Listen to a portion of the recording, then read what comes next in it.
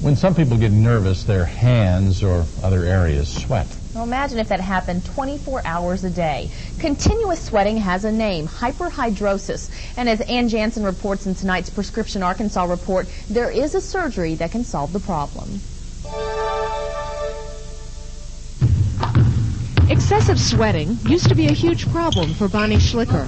It was almost impossible to write in a classroom where the heat or the temperature was really high and my paper would be soaking wet and I couldn't write and I'd get really frustrated. Her parents searched everywhere for a solution. We had tried everything. We'd gone on the internet and done searches, and we'd done that, that horrible procedure where she stuck her hands in water and electric current shot through her hands to try and stop the sweating. Then Bonnie's mom found Dr. Hugh Burnett, who performed a procedure called a thoracic sympathectomy. The procedure is done as an outpatient, and it's done inside the chest. That's where these nerves are located that have to be removed. And we use 3 small 5-millimeter incisions on each side, collapse the lung, remove the section of nerve that controls the sweating to the head and neck, the armpit, and the hand, and then go to the opposite side and do it. We typically will watch the patient for about 4 hours in recovery room and then discharge them home. While hyperhidrosis doesn't threaten someone's life, it can be a costly and inconvenient affliction. We've seen a young man who was a classical guitarist from Searcy that brought us in a grocery sack full of rusted guitar strings. He had to change his strings once a month in order to keep playing. And it just goes on and on with the disabilities that these people face.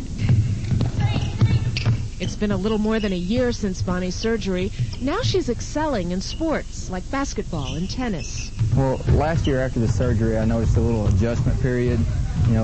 She said the feel of the ball was just a little different. And I never felt she really hit her groove the entire year last year, and we still had a good year. And boy, since this summer, she has just turned it up a notch. She took up tennis last year and would have probably never done that before when she had that terrible problem with the sweating in her hands. And the last year, she's excelled in that in one conference this year. So she's being able to get into some sports that otherwise she may not have. It's also given Bonnie the confidence to be more outgoing. One of the things that's been kind of fun for her, she has played keyboards in the church contemporary praise band for the youth service, and that has been a great experience for her. She's always loved music, and she gets up and she sings, which before I don't think she ever would have done that because it would have been very apparent to anybody sitting there, puddles on the floor on both sides of her while she'd be singing. So it's opened up a lot for her. And Since Bonnie's surgery, her mother, Chris, has personally spoken to people from all across the country about the surgery. She says she doesn't hang up until she thinks she has convinced them that the surgery is a life-changing experience.